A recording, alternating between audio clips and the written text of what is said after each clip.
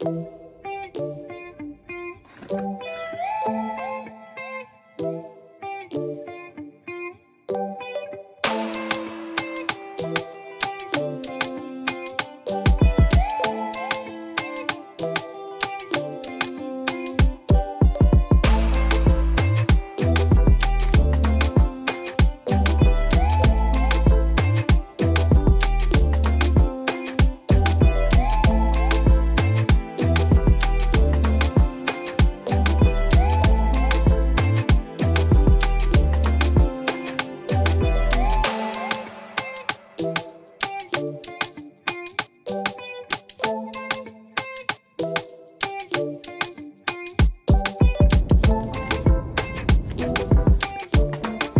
everyone. So if you saw that intro, I'm not talking about makeup. I'm going to talk about the Fila, hope that's how you pronounce it, the Fila Disruptors II trainers or dad shoes.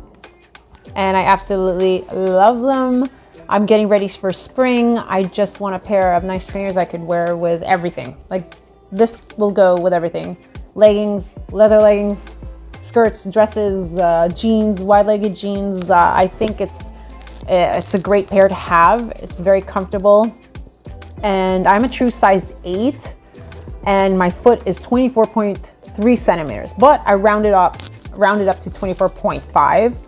And that's like the standard length, I believe, for a size 8 in the sizing chart. So if you're not sure, just measure your foot length, and these fit perfectly. I don't know. I feel like on my right foot, maybe my right foot is longer than my left. Is that possible? I don't know, but it feels like, my toes are touching the front part of the shoe, but I could be wrong.